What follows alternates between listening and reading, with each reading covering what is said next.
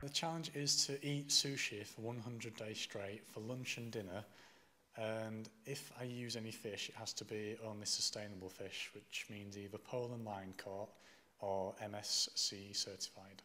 It was a cost-saving experiment because one of the local Japanese food retailers, Barnsley Oriental Supplies, posted a note on their Facebook page detailing how you could live on sushi for a month for under £100.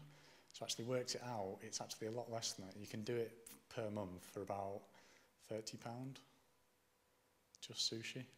Well, most people associate sushi, when they think of sushi, they just think of fish.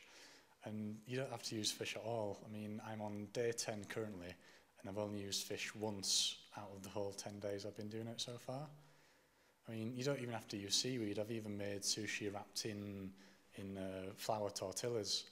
Sushi is, the word sushi just means seasoned rice, and that's all you need for it to be classed as sushi, is the seasoned rice. I mean, recently though, you got, is it Red Ginger, the new restaurant on Shamble Street? I bought most of my sushi supplies locally as well, from Barnsley Oriental Supplies down in Carlton.